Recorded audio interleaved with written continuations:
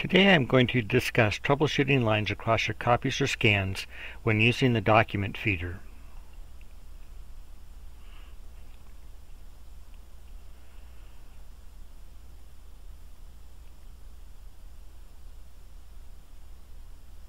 You will notice that I have several lines across my copy. I'm going to take care of that with the microfiber cloth that Kyocera provides with their A3 products to clean the slick glass. This is the slick glass. Take the microfiber cloth and using a little elbow grease, clean the glass.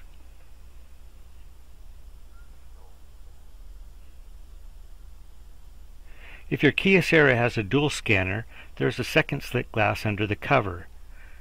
This is used for scanning the second side of a two-sided original. By the way, you can verify if there are marks on the slick glass by lifting the document feeder, placing a plain piece of paper on the glass platen, and making a copy. If the same lines don't appear on the copy, then you can be guaranteed that there are marks on the slick glass.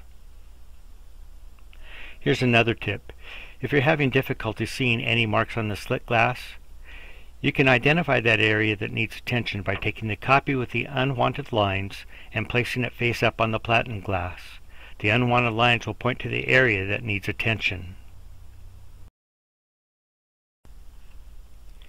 If a mark is stubborn, a little rubbing alcohol can be placed on the microfiber cloth or other soft, lint-free cloth. Do not use products such as paper towels or tissues, for these materials contain particles that will scratch the slick glass.